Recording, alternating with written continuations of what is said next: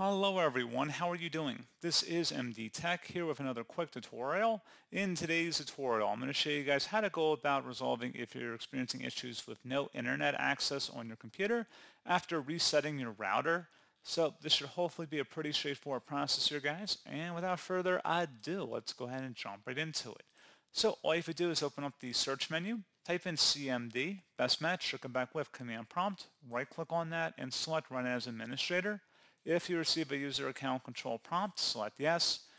And now you want to type in ipconfig followed by a space /flush DNS. Flush DNS should all be one word attached to that / out front. Hit enter on your keyboard. Should come back a Windows IP configuration successfully flushed the DNS resolver cache. Now you want to type in netsh space winsock, WINSOCK, space reset, once again exactly how you see it on my screen, and hit enter.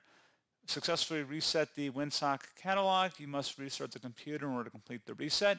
Close out of here and restart your device at this time.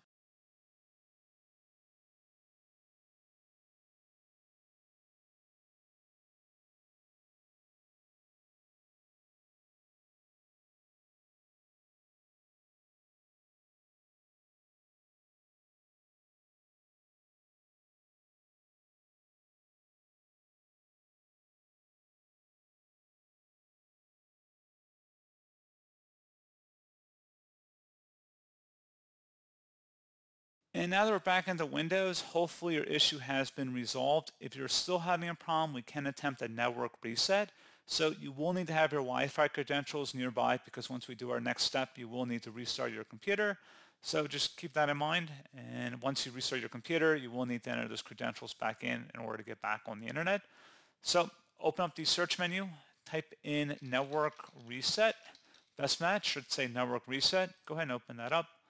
This will remove and then reinstall all of your network adapters and set other networking components back to their original settings. You might need to reinstall other networking software afterwards, such as VPN client software or virtual switches. Your PC will be restarted. Select Reset Now.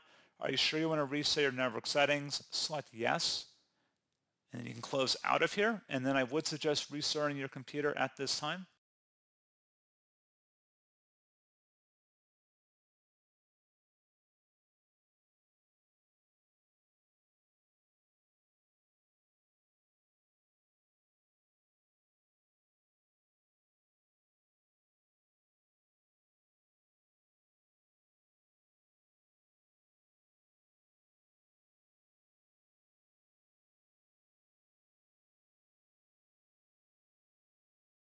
And there you go, guys. Hopefully this pointer issue has been resolved. And as always, thank you for watching.